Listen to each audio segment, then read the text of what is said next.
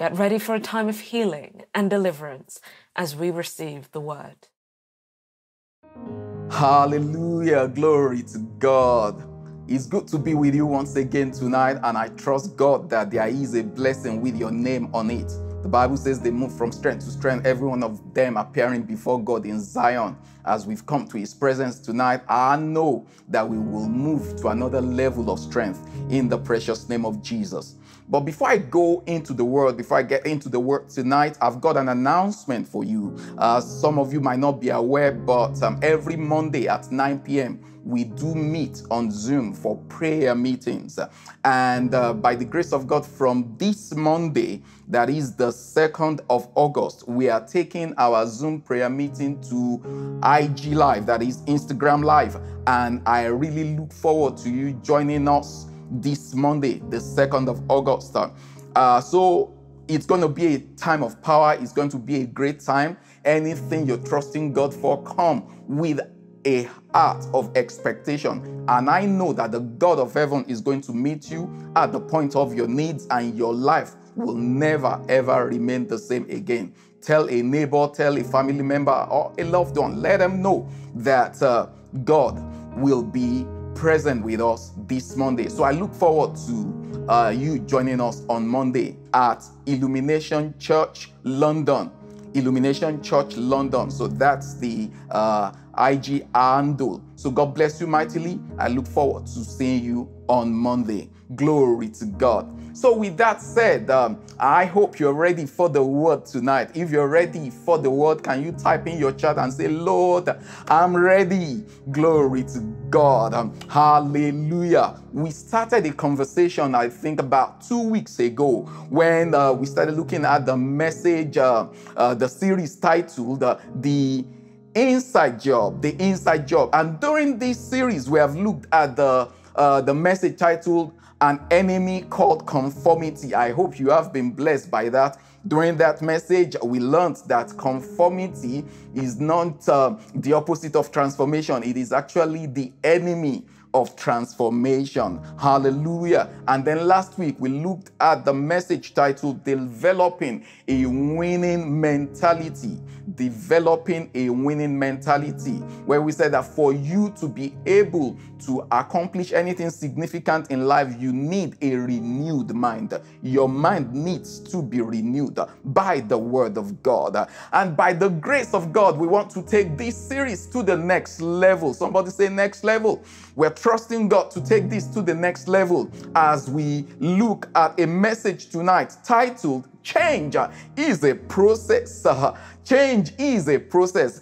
Can you type that in your chat with me tonight? Just type it in the chat for me tonight. Change is a process. So if you've got your Bibles with you, can I ask you please to open to the book of Romans chapter 12, verse 2. And we'll also be looking at 2 Corinthians chapter 3, verse 18.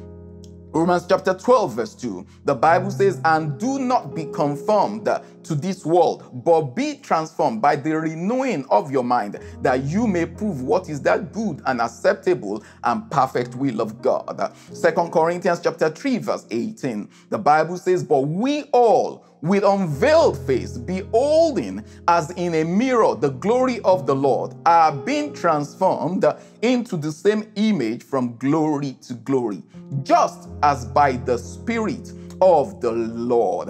Hallelujah. So at this point, can I ask you to just bow your hearts with me as we say a word of prayer? Father, in the name of Jesus, we thank you for your presence here. We thank you for your presence in each and everybody's life and each and everybody's home tonight. Thank you, Father God, because we have gathered unto you, not unto any man, but unto you, O God. And Father God, we ask, we know your presence is with us, but Father, I ask tonight, make your presence known in the lives of your people, in the name of Jesus, in the life of every man, every woman that is connected with us tonight, and those who will be connected later in the future to this broadcast. Father, make your presence known. Let them see your mighty hand at work in their lives, in the precious name of Jesus. let them exchange their weakness even for your strength in the precious name of Jesus. As your word come tonight, let your word come with exactitude, accuracy, and precision in the name of Jesus. Thank you, Father God. Lord, we give you praise and we give you glory. Blessed be your holy name. For in Jesus' mighty name we have prayed. Amen. Glory to God. Once again tonight, the title of this message is Change is a Process. Change is a process. We started with the message titled An Enemy Called Conformation, or Conformity rather. And during that message, we define what is transformation. Tonight, I would like us to start from there and also look at this definition again. So when you talk about transformation, what do you mean by transformation? Transformation, according to the dictionary, is to change in form, appearance, or structure. It means to metamorphose. Glory to God. To change in form, appearance, or structure. It means to metamorphose. To transform means to change in condition, nature, or character. It also means to convert. Transformation also means to change into another substance or transmute. When you talk about transformation in science or electricity, especially, you're talking about to increase or decrease the voltage and current characteristics of an alternating current circuit as by the means of a transformer. In physics, transformation means to change into another form of energy. According to the Greek, transformation or to transform is the word metamorpho, which is the foundation of the English word metamorphosis. And it simply means to change or to transfigure.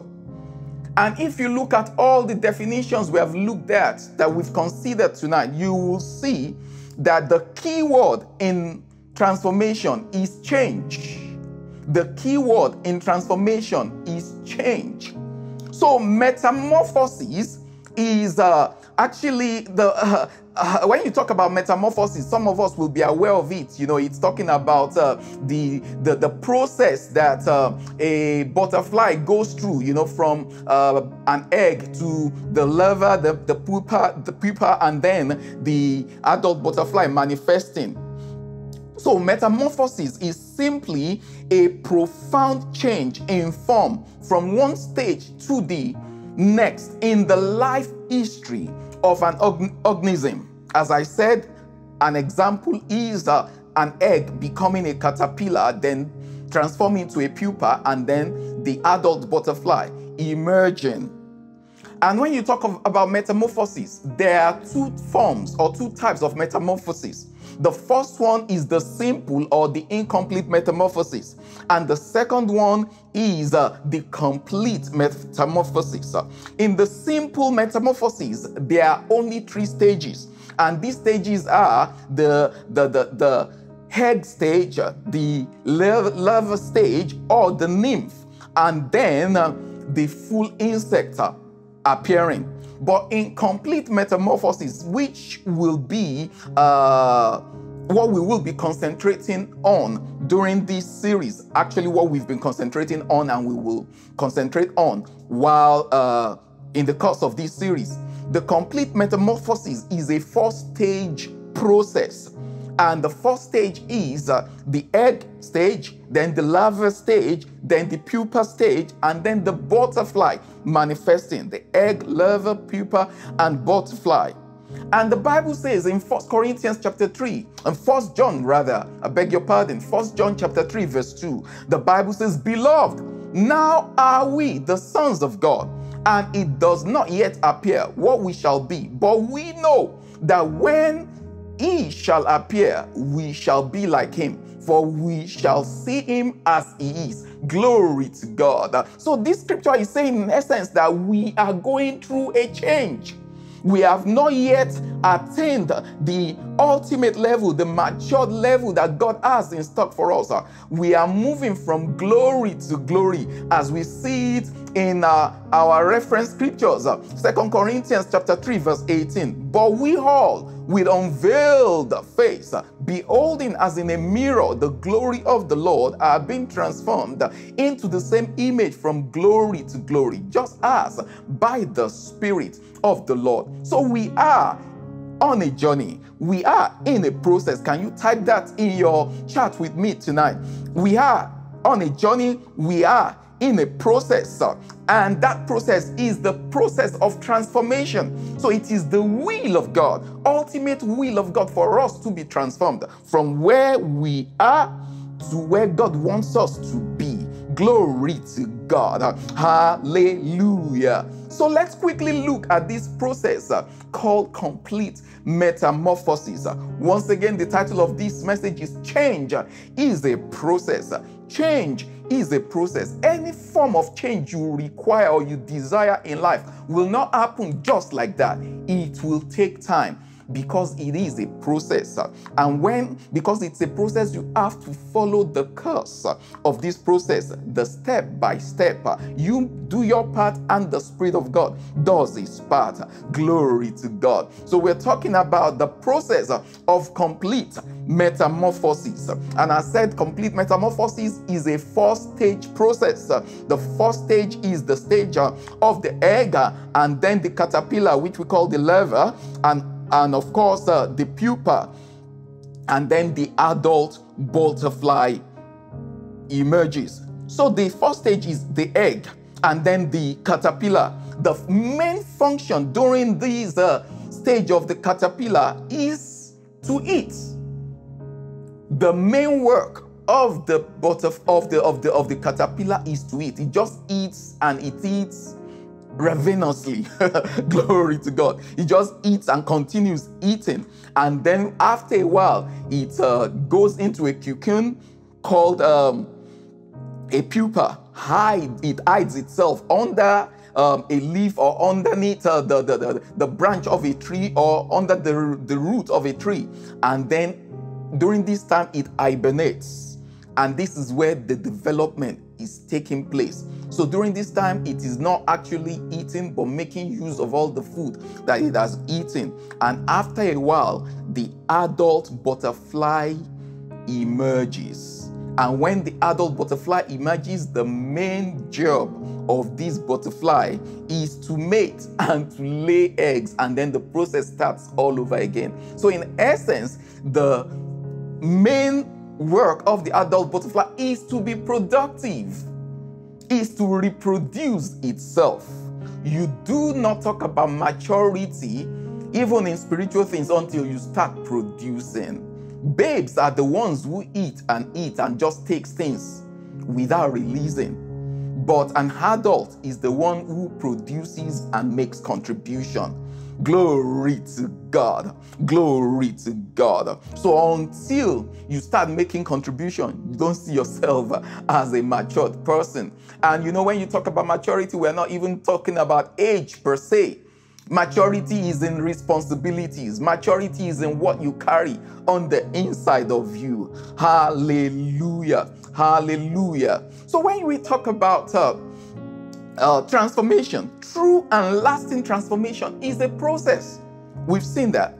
And it is also from inside out and not from outside in. Many of us are looking for changes in our life, or for a change, and we are looking at external things to bring the change. Oh, if I have that thing, then I know that I've arrived. If I have it, I know that God is good. No. God wants to do more for you than just give you stuff. It is the change that happens in your life or in your heart that actually brings true transformation. So that is why we say transformation is an inside job. That's why the title of this series is The Inside Job. Transformation is an inside job. It is not an outside job.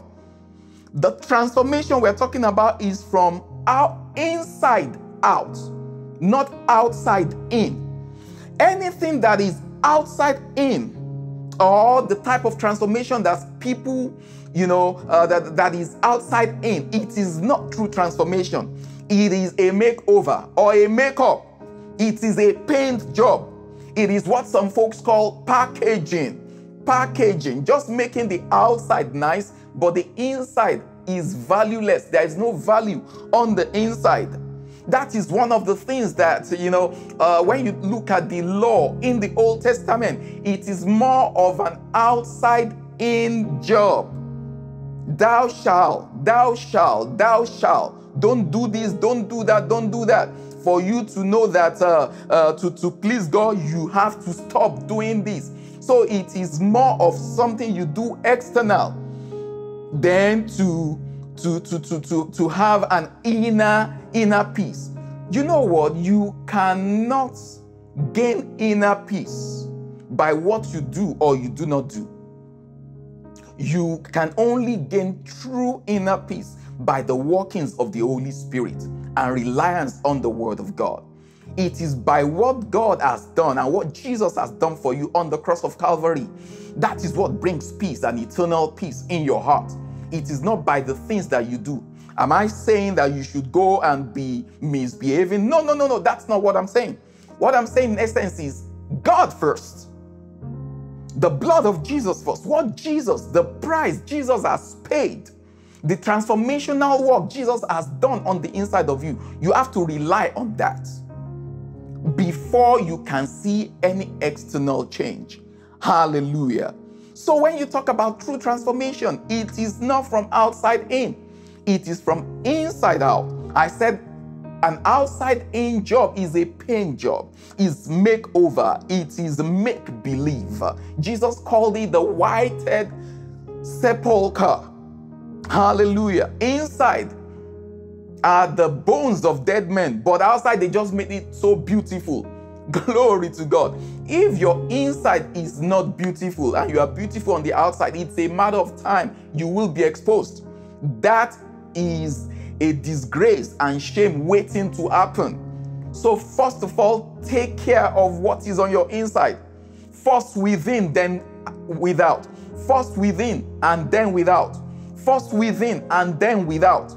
First within. What are you carrying? What is the Holy Spirit? What work is happening on the inside of you? Something on the inside, working on the outside. Oh, what a joy fills my heart. Glory to God. It must start from within, people of God, not from outside in, but from inside out. Glory to God. A proper and true transformation is usually irreversible. An attempt to reverse it could damage or destroy the object or the organism. When a butterfly comes out and emerges from that cocoon, you can't put it back and reverse that process and make it a caterpillar. Or you make a caterpillar, push it back in the eggshell. It cannot happen. If you try that, you will kill the organism. A truly transformed life cannot be reversed or is not easily reversed. Glory to God. Glory to God. Hallelujah. And that is the redemption work or the redemptive work that Jesus has done for you. When you have been redeemed in Christ Jesus, you are saved, from within. Hallelujah. You are saved from within. Then you walk it out. But it starts right from within. It starts right from within. And then it finds outward expression. Hallelujah. The man of God, Bishop T.D. Jakes, made a statement. He said, what you left in your children is more important than what you left for them. Amen. Whatever you put in your children is more important than the gifts that you give to them. And that is true. The character, the things, life lessons that you have taught them will serve them in greater stead than the gift, the Nintendo Wii, the PS5 that you can buy for them. I'm not saying you shouldn't give your children gifts, especially within your means. Whatever you can afford, give to them. However, the gifts is not as beneficial as life lessons and experiences you take them through. Amen. I'll give you that for free. Glory to God. Hallelujah. We have learned during the course of this series that the enemy of transformation is conformity. You sticking with the status quo or compromising. That's another word for conformity. Compromise, living a life of compromise. Well, whatever they want me to be, whatever they want me to do, I will do, instead of looking to do the will of God. And the tools of spiritual transformation, what I call spiritual transformers, are the Word and the Spirit. I will be rounding these up very shortly. It's a short message tonight, but I trust God to take it to the next level next week. So let's quickly look at the tools of spiritual transformation. The tools of spiritual transformation, or spiritual transformers. The first one is the Word of God. The Bible says in Romans chapter 12, verse 2, the Bible says, and do not be conformed to this world, but be transformed by the renewing of your mind, that you may prove what is that good and acceptable and perfect will of God. Matthew chapter 4, verse 4, the Bible says, but he answered and said, it is written, man shall not live by bread alone, but by every word that proceeds from the mouth of God. Job chapter 23, verse 12, the Bible says, I have not departed from the commandment of his lips. I have treasured the words of his mouth more than my necessary food. Glory to God. The Word of God is your number one transformer. Glory to God. Is the first tool of transformation. There is no transformation without the Word. No word, no transformation. No word, no transformation. More word, more transformation. Glory to God. Romans chapter 12, verse 2 says that you renew your mind through the word. It is the word you hear that brings the renewal of mind. Glory to God. The food that is eaten during the larva stage, or the stage of the caterpillar, is what is eventually used to create the wings, the legs, and the antenna of the butterfly. In the same vein, the food you take in, I'll be speaking a bit more about this next week. The food you eat, the Word of God. When I talk about the food, I'm not talking about physical food here. I'm talking about the spiritual food that you've taken in, is what you will use, that will be used in the process of your transformation. You would have heard the expression, you are what you eat. If your body is glistering and shining and everything about you is healthy, it's because you are eating well. And if you don't look well, it's because you are not eating well. In the same vein, when your spirit is well fed, you will be transformed. When your spirit is well fed, it's a matter of time you will become matured. You will get to a stage where you realize that I'm no longer a babe, I am an adult. You begin to commune with the Holy Spirit and you begin to realize that I need to do something in the kingdom. I need to become whom God has made me to be. Glory to God. So the Word of God is the number one tool of transformation. As I round up, let's quickly look at the second tool of transformation. The second tool of transformation is the Spirit of God. The Spirit of God, or the Holy Spirit. 2 Corinthians chapter 3, verse 18, the Bible says, but we all, with unveiled face, beholding as in a mirror the glory of the Lord, are transformed into the same image from glory to glory, just as by the Spirit of the Lord. So it is the Spirit of God that transforms us. He takes the word on the inside of us. He takes the word that we have taken in and he uses that word to transform our lives. Glory to God. So it takes the intervention of the Spirit of God to experience true transformation. That's why communion with the Holy Ghost is very important.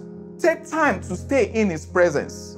Take time to pray. If you are baptized in the Holy Ghost with the evidence of speaking in tongues, take time to just pray and enjoy His presence. Commune with Him. Commune with him, talk to him, and he will talk back to you. Take time to meditate in the word. That is how you get your life transformed. The process of transformation for a believer is the renewing of the mind. We learned this last week. The renewing of the mind. That is like the pupa stage, when the butterfly or the caterpillar is wrapped up in the cocoon. The time when it stays, in isolation and hibernation to just allow the change to happen. I'll be speaking a bit more about this next week as well. So this is talking about the time you separate yourself in prayer, in meditation, and just stay in God's presence. Hallelujah. And the ultimate goal or objective of transformation is to reveal the glory of God. Everything we do in the kingdom is to reveal the glory of God. It's not for ourselves, but it's for his glory. Hallelujah. That's why 2 Corinthians chapter 3 verse 18 that we just read, the Bible says, but we all with unveiled face, beholding as in a mirror the glory of the Lord, are being transformed into the same image from glory to glory, just as by the Spirit of the Lord. So the Spirit of God wants to reveal, or wants us to reveal the glory of God wherever we go. So the ultimate aim and the goal and objective of transformation is to reveal the glory of God. It's not about you, it's about the kingdom. It's not about you, it's about God and his glory. Hallelujah. Just like the beautiful butterfly emerging from that cocoon, God wants you to emerge as a glorious one. The glory that he carries, he wants to put some of it on you so that the world can see that indeed this is a true son of God. Hallelujah. I want you to know something as I round up tonight, that an untransformed life, that is a life subject to conformity and compromise, cannot glorify God. You desire to glorify God, you need to be transformed. If your desire is truly to please God and to glorify him, then you need to seek transformation. Hallelujah. Hallelujah. Did you get that? If your true desire is to please and glorify God, then transformation must be your watchword. Transformation must be something you pursue with every fiber of your being. Glory to God. So with that said, I hope the desire for transformation has been stirred, or is being stirred on the inside of you, because you can take it from me. There is nothing tangible that you can achieve without proper transformation. Glory to God. So you're there tonight. I want you to just bow your hearts with me as we say a word of prayer. Wherever you are, I want you to speak to God. Ask him, Father, I receive grace for transformation in the name of Jesus. I can't do this by myself. I need you, and I need your Spirit. Holy Spirit divine, come upon me and bring about your transformation. Bring your transformation power. I stir up your transformation power on the inside of me. Your word, let your word come to me. I receive grace even to discipline myself, to be able to take time to read and study, listen to your word, and meditate in the word in the name of Jesus. I receive grace even to be able to spend time with you, communing with you, praying and discussing with you, that I may go deeper and that my life may be transformed, that I may be whom you want me to be, in the precious name of Jesus. Thank you, Father God. Lord, we give you praise. We give you glory. Blessed be your holy name. Hallelujah. In Jesus' name. Father, in the name of Jesus, I thank you. Thank you for the opportunity to share your word with your people. And thank you for your people for what they have heard tonight.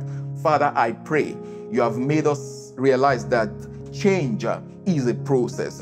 Transformation is a process, and transformation is an inside job. Father God, anywhere where we have been looking at outside the agents and elements for transformation, Lord, tonight we repent of such and we take our eyes away from such, and we focus on you, Holy Spirit, and we focus on your word. Cause transformation to start. Cause the true change that you desire for us. Cause that to start on the inside of us tonight in the name of Jesus. And let us begin to manifest your glory in every area and every aspect of our lives in the name of Jesus. Thank you, Father God. Lord, we give you praise and we give you glory. Blessed be your holy name, for in Jesus' mighty name